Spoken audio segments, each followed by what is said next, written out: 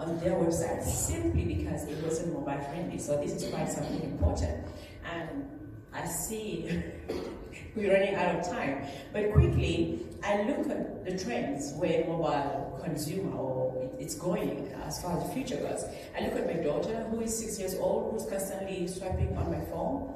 And the reality is that by the time she turns 15 or 20, she's going to demand a completely new way of doing business. You know, more people are still with the mindset of a brick and mortar business.